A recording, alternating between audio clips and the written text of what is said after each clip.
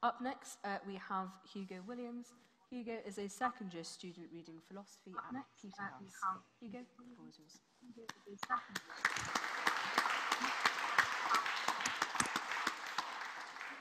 Thank you, Madam President. It was a great service, both to the theory and the practice of politics, when Isaiah Berlin presented his analysis of positive and negative freedom. Put very simply, negative freedom is the absence of obstacles, whereas positive freedom is having the opportunity to realize your own projects and potential as a human being. A meaningful version of liberty must include both, since each one, without the other, is ineffectual. Now, freedom of speech is almost always discussed in terms of negative liberty. The debate is about the extent and the nature of censorship. And for good reason, as you've heard tonight, and as you'll hear again, the obstacles that people face here and around the world when they try to speak truth and try to say their piece are enormous. But in obsessing over negative liberty, we should not lose sight of what meaningful liberty is and what it is supposed to achieve. And we should not assume that because we have the privilege of coming to this chamber and hearing both sides of the argument, that our freedom is not under immediate and serious threat. So I'd like to make a point which perhaps runs at a right angle to what I think will be the main focus of the debate tonight. But I hope that it motivates a slightly richer analysis and a richer picture of what freedom of speech is and ought to be. And I by no means want to underplay the threat from censorship, either by institutions or by a mob. Now, I think everyone can agree that freedom of speech, at least any version of it that's worth having, presupposes freedom of thought. But I think that without positive action from all of us, that freedom, which by its nature has defied even the most successful attempts at totalitarianism, may soon have had its day.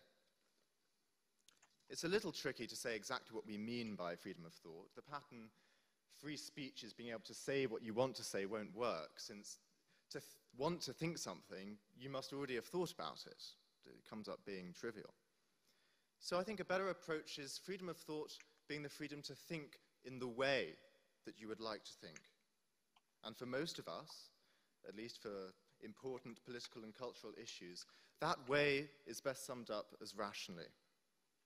So freedom of thought is the freedom to make judgments according to our best rational faculties. The negative component is a given. Mind control is still the stuff of science fiction. But for the positive component, we require an opportunity for everyone to fulfill their potential in becoming their fully rational selves. Now, there's an obvious, slightly hackneyed point to be made from here about disinformation. Of course, without the right facts, we can't hope to make the conclusions that we would want to come to. But fake news is nothing new, and I think a healthy dose of skepticism will solve most, if not all, of the problems that it raises. Far more dangerous, far more subtle, are the growing psychological interventions that online media is making on us. Two extreme examples will help illustrate what I mean by this. Radicalization, be it political or religious, shows how some glossy production values and a monopoly on someone's attention can completely neuter their rational faculties, driving them to inexplicable and unjustifiable acts of violence. Trolling and online bullying and online hate, which in the worst cases has driven people to suicide, shows how an opinion that everybody appears to hold has the power to get at something as personal and intimate as your own attitude towards your own emotional life. Or think of the billions that are spent on advertising and the forensic techniques of big data that let whoever is willing to pay enough know exactly which of your buttons to press. Product placement, influencers, even just appearing on your screen regularly enough, have real effects on your behavior as a consumer. Then consider how social media companies design their platforms to monopolize your attention most effectively. There is a whole industry, one that is becoming a bigger and bigger part of our lives, based solely on its ability to undermine your rational faculties. But where does politics take place these days?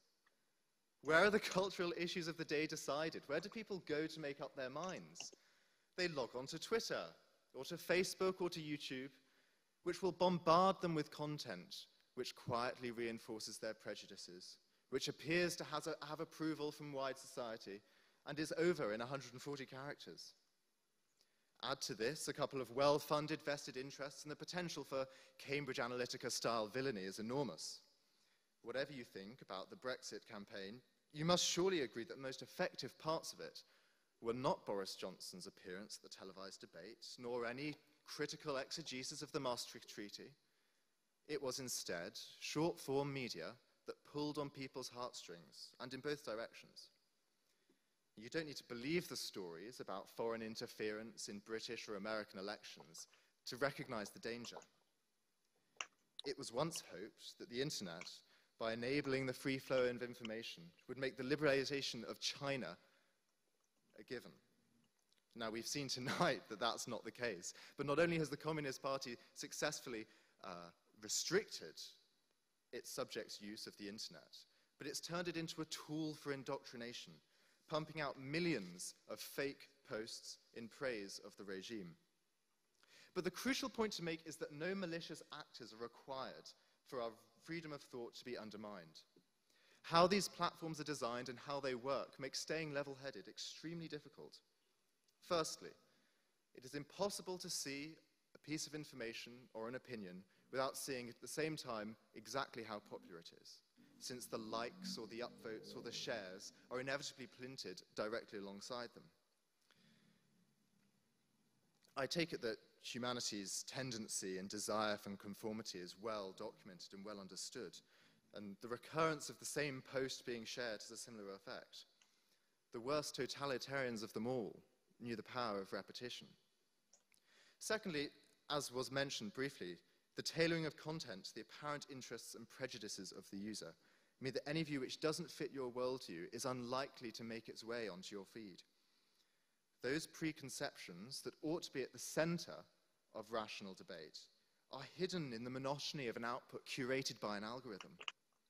And if you have never had to consciously commit to your biases, how can you be fully committed to their conclusions? Without a balanced diet of fairly presented opinions, we are denied the opportunity to make up our minds in the way that we would want to.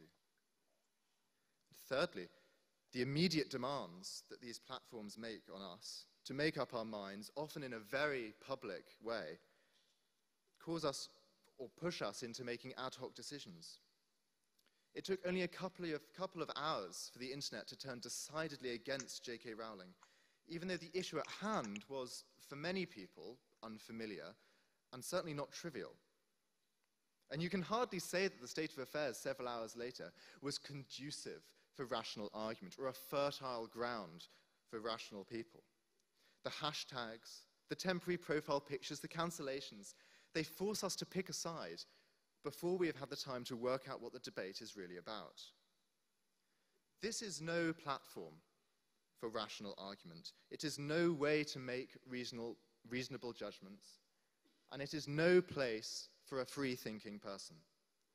What an empty promise is the lack of censorship when this is the environment amidst which we are asked to form our views.